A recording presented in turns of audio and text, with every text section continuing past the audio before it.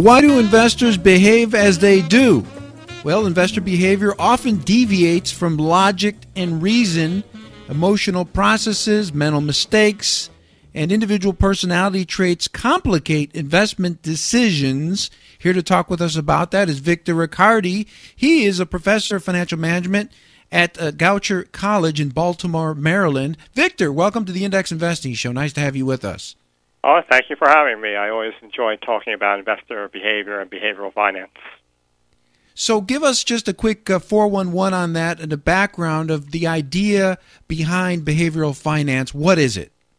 Behavioral finance deals with integrating psychology and finance. Some of the initial experiments that came over from psychology were applied by a small group of finance professors 15, 20 years ago. And with the financial crisis, many of these issues came to light. So, for instance, people tend to make decisions based on loss aversion, meaning losses feel twice as painful as an equivalent gain. Another aspect of behavioral finance is people tend to be overconfident in their skills, especially when the market is going up. They attribute that to their investment expertise. And another important aspect is people use something called heuristics, in which they make rules of thumb or decisions based on a cognitive process when they're faced with a large amount of information. However, sometimes those heuristics don't necessarily lead to making better decisions. If you're just joining us, you're listening to the Index Investing Show. We're pleased to be talking with Victor Ricciardi. He's the author of a brand new book titled Investor Behavior, The Psychology of Financial Planning and Investing. Now, one of the other common traits, especially among mutual fund investors, is the chase past performance thing that they do. They like to buy the best performing funds historically. So what does this research tell us about the problems with this kind of defective approach to investing? Well, the book shows, for example, there's a chapter that deals with mutual fund advertising by companies. And since there's really no absolute standard, many times investment companies only provide people with, say, the best returns. Those could be 3-year returns, 5-year returns. So they focus on, or they anchor on, a very small set of returns, so that makes them herd and follow those returns. Another aspect of it is many people suffer from optimism bias, in which they expect those returns to continue into the foreseeable future, say, for another year or two. Now, I want to talk with something about the battle of the sexes, because there are some very big differences between the way men invest and the way women invest. Which gender is the better investor, male or female? Well, unfortunately for the men, they should learn to say yes dear and let the women do the investing, because a classic or seminal research study by Odine and Barber looked at 35,000 accounts in about 10 years ago, 10, 12 years ago, and they had about 6 years worth of data. They compared men and women within that portfolio of 35,000 accounts, and their hypothesis was that men are overconfident. They tend to trade too much. Therefore, they incur larger trading costs, and that has a negative net effect on their overall returns. And because women are more analytical, they are investors, and they don't trade as much, they wind up getting higher returns, about 1% more per year for that 6 years of data that was in that study. So sorry, guys. I knew it. The ladies were better investors than the guys. Now, I will say that if there's one Achilles heel for the women, it'll be that their portfolios, at least from what I've seen when we do our portfolio report cards on this program, the women's portfolios tend to be more conservatively oriented as opposed to the men's, which are more aggressive. But don't you think that could also pose a problem for women because of just the fact that they've got a longer lifespan? At least that's what the mortality tables tell us. Women live longer, and if they've got more conservative portfolios, I mean, isn't there a risk of them outliving potentially their assets? I think that's a potential problem, but I also think both sexes probably suffer from, if they don't necessarily suffer from just overconfidence behavior, that's one subset. Many people, say for retirement funds, suffer from essentially what's known as status quo bias, meaning they fail to even rebalance their portfolio. So if women tend to be too conservative and lead too much in bonds, in a down market, I think the rebalancing aspect, if that's applied, would help them maybe put them in more aggressive funds in times when the market is going down, for example. If you're just joining us, we're pleased to be talking with Victor Ricciardi. He's the author of a book called Investor Behavior, The Psychology of Financial Planning and Investing. It's a new book. It's available at Amazon.com. Go pick up a copy. Now, one of the problems that I see, Victor, all the time are people with an inappropriate mix of investments. For example, 60-year-olds with the asset mix of a teenager. They've got maybe 95% of their portfolio in stocks. Conversely, a 25-year-old person with the asset mix or asset allocation of an 85-year-old person. Maybe they've got 90% of their money in cash. So what is the genesis or problem behind poorly constructed portfolios? Well, I think many people just under-diversify because they don't even understand the different types of mutual funds.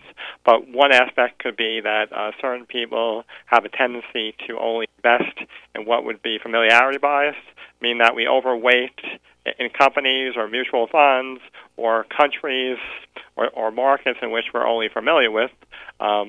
Basic research shows that typically the average investor only puts about 5% or less of their money in overseas type funds.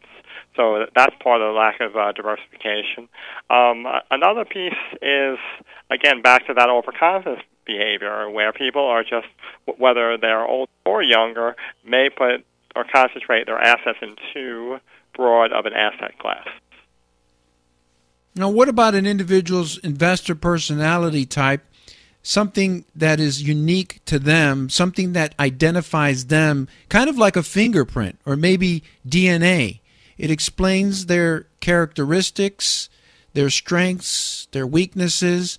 How important do you think is it that people identify their personality types before investing?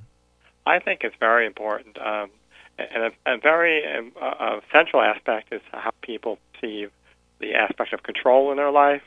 If they have a personality where they're very controlling, many times they won't listen to a financial planner. Many times they may suffer from something like illusion of control, in which they think they can invest in something and somehow control the outcome of their investments. But that gets into there are a wider range of personality types, and there's a chapter in the book that discusses that. So it's something I would encourage people to really look into. But it gets very complex. What about risk? Do you think people, after what we've been through here with the 2000 stock market crash, especially with the internet stocks melting down, and then, of course, in 2008 with the financial crisis, do you think people today have a better understanding of financial risk than before?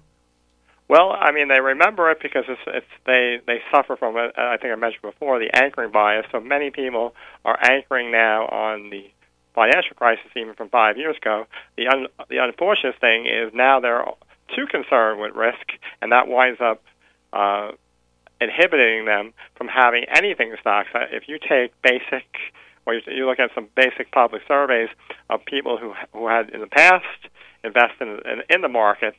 A high percentage of those people are not even putting money in stocks at all, whether in mutual funds or in individual stocks currently, because they're still suffering from the trauma of that event. Now, what about the stock market itself, Victor? Would it be correct to say that stock prices are shaped by a certain mood or certain psychology that's reflective of its participants? Would that be a fair assessment? I would definitely say so, especially when, depending on the market cycle, or it seems like more and more recently, in recent history, say the last 20 to 25 years, we keep on getting ourselves into bigger and bigger bubbles, and then the bursting of the bubble has then created an even worse outcome, unfortunately.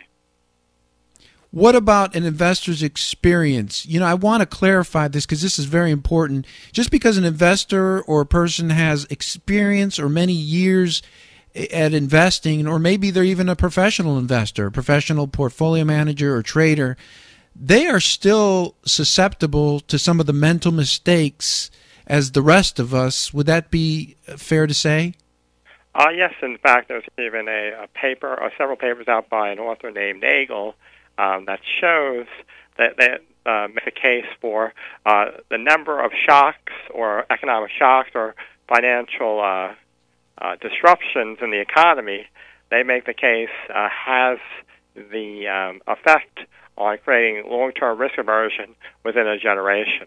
So I think it's called the collective memory hypothesis, where people focus on that memory because what winds up happening is those financial shocks impact them. So very similar to the idea of the depression babies that were impacted by the 1930s depression. It'll be an interesting thing to see what happens with Generation Y if they wind up repeating, because of the Great Recession, the same type of behavior.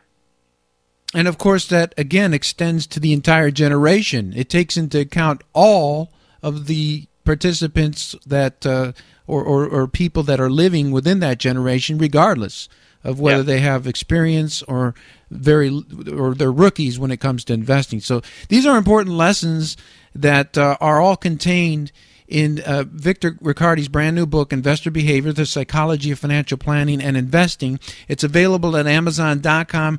I encourage you to check it out. And you've written an outstanding book that I think can help all of us to become and behave in a way that can help us succeed with our investments. Thanks again, Victor, for joining us, and we hope to catch up with you soon. Thank you for having me. And my co-editor of the book is Kent Baker, and he's a great person to work with. I just wanted to make sure he got a plug. Very good. I'm Ron DeLegge. This is the Index Investing Show. Thanks for listening. And you can catch our weekly podcasts. Just go to indexshow.com/podcast.